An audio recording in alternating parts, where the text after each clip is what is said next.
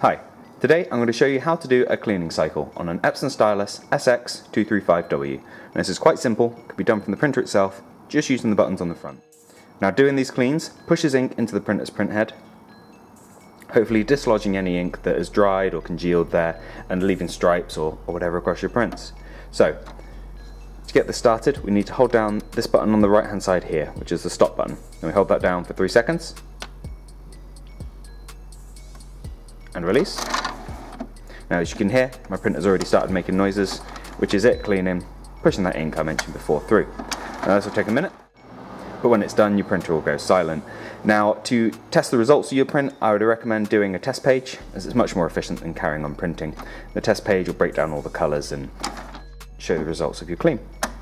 We've got a video for that on our channel, so do check that out. If there's anything else you want to know, we've got a couple other videos for this machine on our channel.